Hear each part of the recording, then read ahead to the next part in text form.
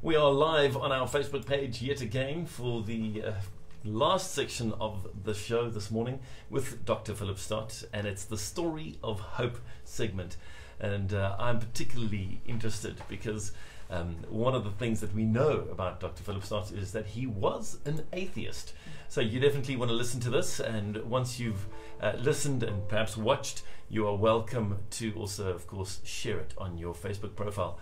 But Dr. Phillip Stott, thank you for sticking around this morning, for giving us so much of your time this morning, and we're looking forward to hearing your personal story of hope. Well, I have little to be proud of in my story of hope, but I think there are some things that most Christians could take note of to beware of. Now, I grew up in a very nominally Christian home. I went to Sunday school, and I was, one could say, a Christian. I called myself a Christian. I got confirmed in the Anglican Church, and the vicar had great hopes that I might even want to go into the ministry. And so I should say I was the most Christian person in our family. And then something happened. A member of my class at school started doing what we would call witnessing. And there he was, claiming to be a Christian, and we looked at his life, and he was no more self-righteous than the rest of us, but he was self-righteous. He was no more proud than the rest of us, but he was proud, and every one of us in that class got turned against the gospel, and most of us became atheists. Now, it was at a, shall we say, special school. At the time, Britain had a set of schools called grammar schools, where the top 2% of the academic children went, and they almost all ended up at universities, colleges. They ended up in responsible positions. And of my class, I think just about all of us ended up as atheists, and we were serious atheists. We studied what the atheists said. We studied their arguments and learned them off by heart.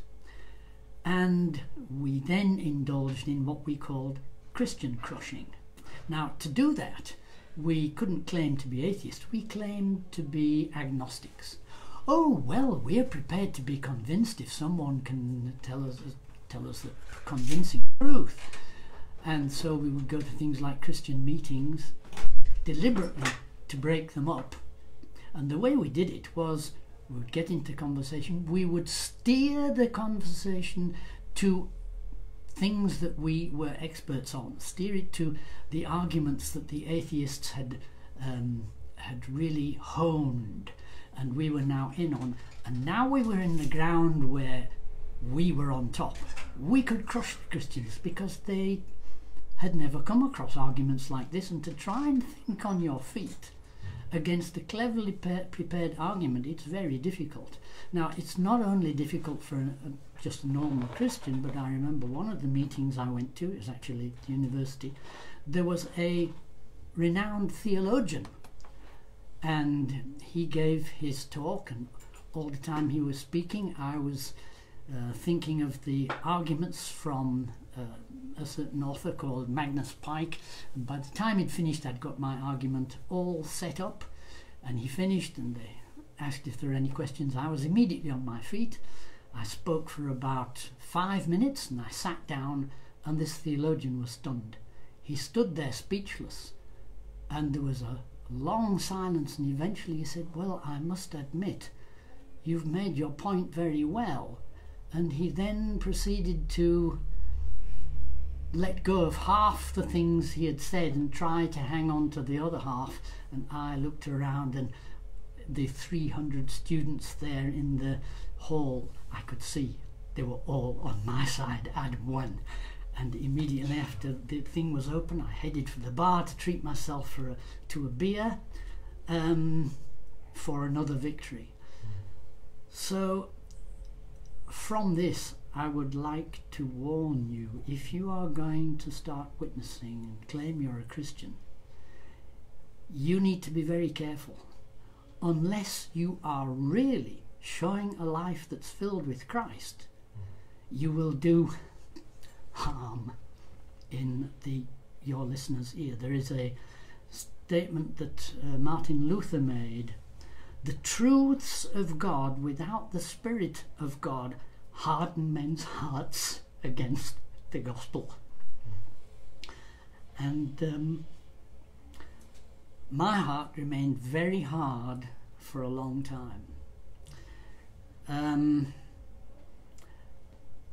My wife was very concerned about what a terrible atheist I was, and she was invited to a prayer meeting one night, and she said, "Oh, my husband is such a hard atheist," and this group said, "We'll pray for him." Now, I didn't know this group was praying for me, and they carried on praying for me for a year and a half. Sure. I didn't know, but things started happening in my life. Many things. For example, we were on holiday in East London, in Port Elizabeth, and on holiday I expected everything to be sunshine and roses, and we went and we enjoyed the beach, myself, my wife and 2 little children. And one day, amazingly, I came back from body surfing and found my wife talking to someone, and this lady, her name was Mignon, she invited us for lunch, and I thought, now this is amazing. People don't invite strangers for lunch unless they're contricksters. Now that sounds interesting. I've never dealt with a contrickster before. I really want to see how they work. I'm going along. So I thought again, I've not no money with me, no checkbook, it's safe to do this. So off we went, and it turned out they weren't contricksters at all. They were Christians, and I was so disappointed. I just turned the conversation around, and then they obviously wanted to get back to their Christianity, and by this time I'd settled down, so I thought, well, I'll just crush them, which I did. And Mignon said, "Oh, well, I don't know how to answer your questions. I don't know how to answer you. If only Charles Lagan was here, I was sure he would be able to answer you." And I thought, well, missus, he's not, so you're squashed. And at that moment, Charles Lagan walked in the door. Now, he had been a Catholic priest, he'd got converted, and now he was a Christian, and he was a friend of theirs, and I thought, well, I'll crush him as well. But I couldn't, because he refused to argue. He wouldn't be drawn into my traps, and for him it was obvious that Christianity was not for arguing about, it was for living. Wow. And I'd never met someone like this before. And it was the first Christian I could remember that I had not been able to crush, because he would not argue about, he wouldn't be led into an argument. Yeah. He was just wanting to live the life of Christ. And this made a big impression on me. And he invited us to come to a prayer meeting on Sunday. I thought, prayer meeting? Me? Not a chance. We're not going there. And I said, no thank you, cheerio, we won't be at your prayer meeting. And the next day, which was Saturday, we went to Humewood Beach, and there was a collapsed pier there, and I spent the day snorkeling around this pier. Wonderful day, beautiful fish, everything. It was a marvellous day. But the next day, which was Sunday, it was raining. Now, I was astounded. I thought, it can't rain on holiday. And we hadn't brought any toys, we hadn't brought any puzzles, and no books to read to the children. And at that time, it was still, shall we say, a Christian country, and everything was closed on Sunday. There were no cinemas open, and nothing for the children. And life became an absolute misery with two little children with nothing to do, fighting and squabbling.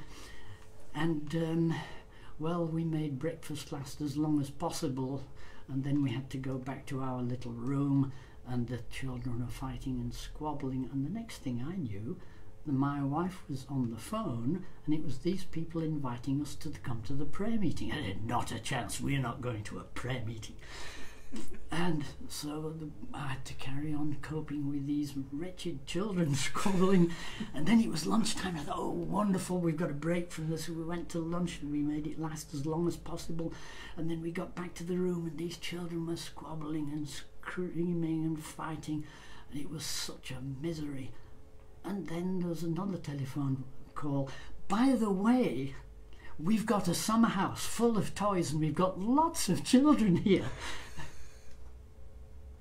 Toys, summer house, let's get the kids out of the way. We can go to this prayer meeting, you can go if you like, I'll find some corner to sit and rest, and you can go and be part of this silly prayer meeting, and the children can play with the toys. Off we went, but it didn't work out like that. Somehow I ended up in the middle of a circle with everybody around me. And I thought, how did this happen? And they all started talking. And I thought, right, some Christian crushing here. And then I discovered I was speechless. I was rooted to the chair and I couldn't say anything. And I was listening to these people thinking, why can't I say anything? And there was one chap there, he was giving his testimony of how he'd been a drunkard on the street. And he told me what the Lord had changed his life and given him a new life. And I thought, you know, I've rolled out of pubs at night and come across people like this on soapboxes and tied them up in knots in seconds. Why can't I say anything? And I began to feel absolutely empty, as if there was a yawning cavern inside. And I thought, this is amazing. I've stuffed myself today, I ought to be feeling full. Why am I feeling as if I've nothing inside? And then one of these people, he was actually the leader of this group, a chap called Nobby Knowles, he said, you know, in every man there is a God-shaped hole, and only God can fill it. And I thought, wow! They made me feel like this just so he could say that. And I thought, I must get out of here. There's something about these people that's spooky. I want to go, but I couldn't move. And then his wife walked in, and she stopped and she looked and she said, oh, this is the man I told you about yesterday. And I was now really absolutely scared. I said, how can this woman tell them anything about me? I've never seen her in my life. I want to get out of here. And she could see I was disturbed. She said, well, I saw you on Humewood Beach yesterday. And the moment I saw you, the Lord told me to pray for you. Well, that's never happened before. And I prayed for you, and you're here. Isn't that wonderful? I thought, no, it's not wonderful at all. It's dreadful. I want to get out of here. Well, eventually, someone came in from the children's service, and he had a guitar around his neck. Oh, the children's services was wonderful. The children sang, and the spell was sort of broken. I was now free. I got up. I grabbed my wife, went for the children. I said, we're getting out of here. And as we left, the leader of the group said, well, I really would like it if you'd come and talk to me tomorrow. I thought, not a chance, I'm never coming here again. Off we went home. There's nothing to do, so we went to bed early, and at 9:30 I was suddenly gripped in my bed. I couldn't move, I was paralysed, and I knew these people were praying for me. I thought, this is ridiculous. They're 5 miles away. And I must be imagining this, but I was absolutely gripped and couldn't move, and after about 5 minutes I was set free and I could move. And I thought, they've stopped praying for me. I thought, shoof, this is really something very spooky. I want nothing to do with this. There must be a group of witches or something, and they've been putting a spell on me. Well, the next day it was still raining. Now there were things open, so I said to the kids, right, shall we go off to the cinema and watch some cartoons? They said, we want to go and play with the toys in the summer house. I said, no, we're not going there. Let's go and watch the dolphins. We don't want to see the dolphins. We want to go and play in the summer house. So I said, well, we'll go for a drive. And off we went. And everywhere we went, these kids were saying, but why can't we go to the summer house and play with the toys? And meanwhile, I was thinking, you know, I was totally wrong. They weren't praying for me at all. It was just some fluke. And then I thought, what if they were praying for me? And I thought, I really must know if they were. So I thought, well, all right, we'll go to the summer house and I'll talk to this chap without letting him know I'm interested, and I'll just ask what time their prayer meeting was and see if they were praying for me. So we went along there, the kids went, and he said, oh, I'm so glad you've come. He was the only person there, everybody was out. He said, everybody in this community is convinced the Lord is pointing his finger at you and saying, it's your time to come now. And I wasn't interested in that. I just wanted to steer the conversation around to find out if they had been praying for me. And I asked about the schedule, and he said, oh, we pray often, and we've been praying for you. And I said, well, what time would that be? He said, well, it was about 9:30. I thought, sure, that is exactly the time. This is, they were praying for me. I've got to get out of here. And he said, when you leave, when you get back to Bloemfontein, please go and see Theo and Rona Collett.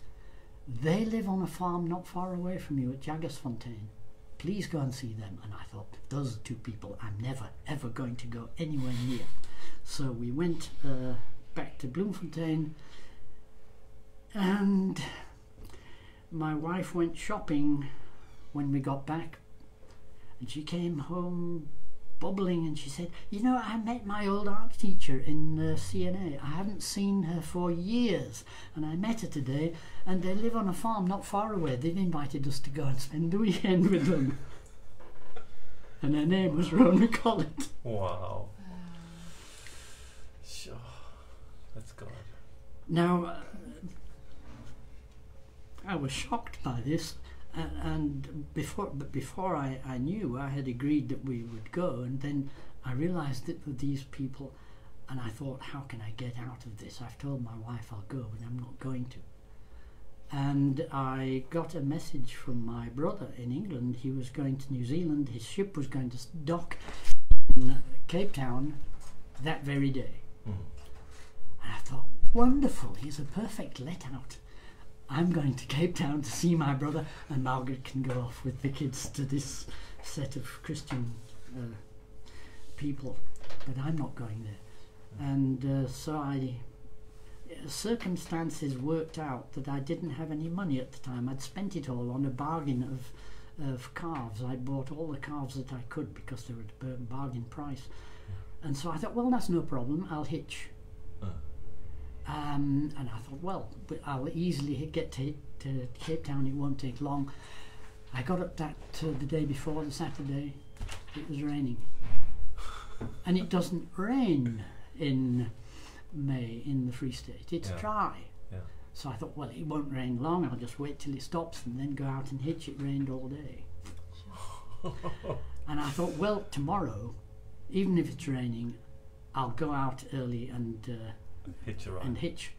But the next day it was not only raining, it was raining hard and the wind was blowing strongly. I thought, well, if I go out there even with an umbrella, I'm going to get soaked and nobody's going to give me a lift. I'll wait until it stops.